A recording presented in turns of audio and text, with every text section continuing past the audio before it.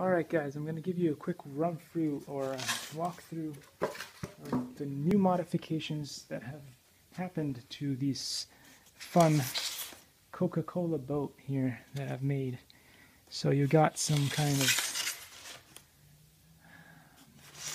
all kinds of little mods that have been put in. So first of all, this was not further down into the water enough, and as you guys saw from some of the other tests, because of that, it would not turn the boat.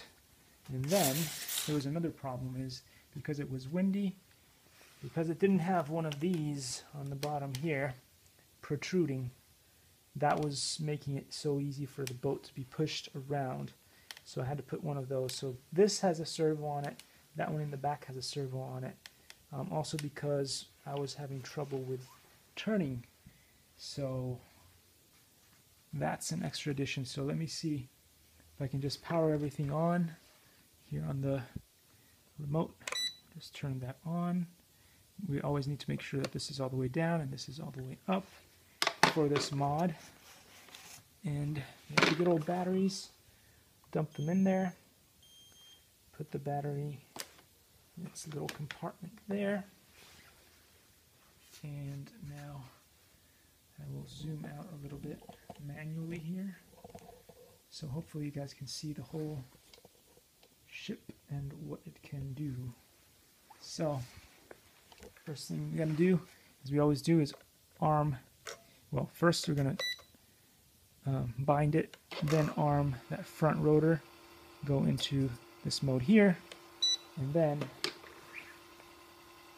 I'm going to lift it up so you guys can see how that also works over there.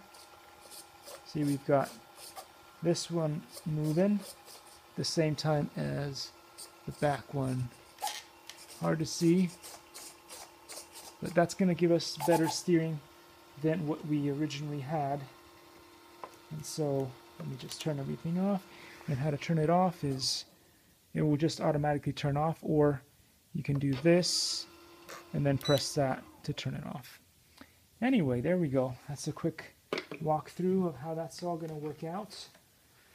And then on a day when it's not windy, I'll go and sail it for you guys. And then I plan on mounting my Lenovo camera up here so that you get a 180 vision. Otherwise, we put a different camera on here.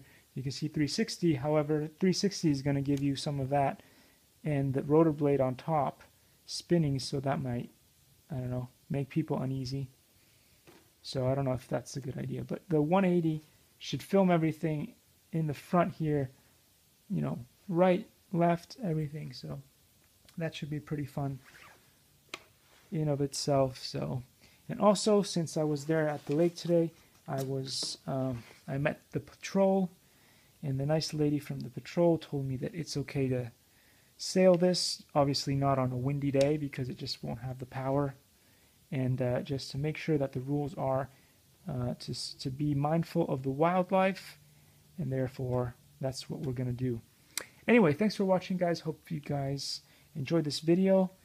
Stay safe, be good with your RC vehicles, follow the rules, especially in Irvine, California and Woodbridge, because once somebody does something ridiculously bad, then we all suffer. And so be mindful and kind to everybody. Anyway, oh, the last thing that I was about to leave without saying is I have one of these things here so I can attach it on there just in case the thing, even on a not so windy day, if I lose control of it, I can always reel it back in with one of these. So that's the last bit that I forgot to mention. Anyway, thanks for watching, guys. See you soon.